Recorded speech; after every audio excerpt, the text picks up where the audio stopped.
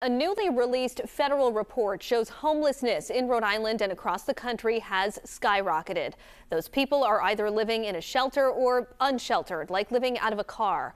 Target 12 investigator Sarah Granelli spoke with the Rhode Island Coalition to End Homelessness about what's behind the trend. Sarah? Well, Kim, the U.S. Department of Housing and Urban Development released its annual homelessness assessment report earlier this month.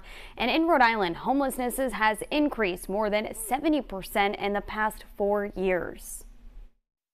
The homeless population in Rhode Island has climbed in recent years, with more than 1,800 people homeless in 2023. We've seen a trend over the past 5 years of unsheltered homelessness rising. The U.S. Department of Housing and Urban Development released their annual homeless assessment report earlier this month. It's based on data gathered in January.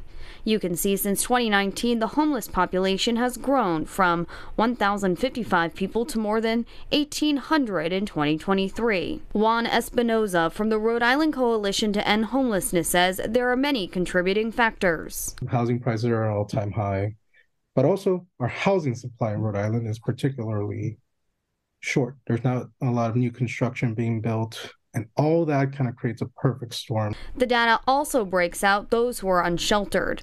Those are people who are living in cars, parks, sidewalks, and abandoned buildings.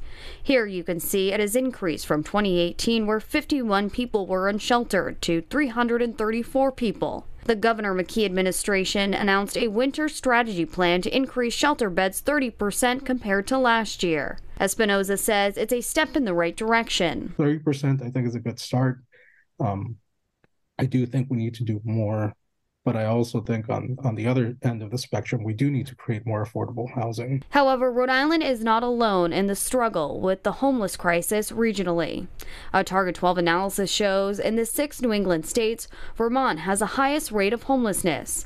Rhode Island ranks second lowest after Connecticut. Espinoza says navigating through this crisis starts with keeping people from entering homelessness in the first place. We're seeing a lot is Rhode Islanders who are leaving shelter aren't going into an affordable housing unit. We don't know necessarily where they're going, and in some cases, they're going back on the street.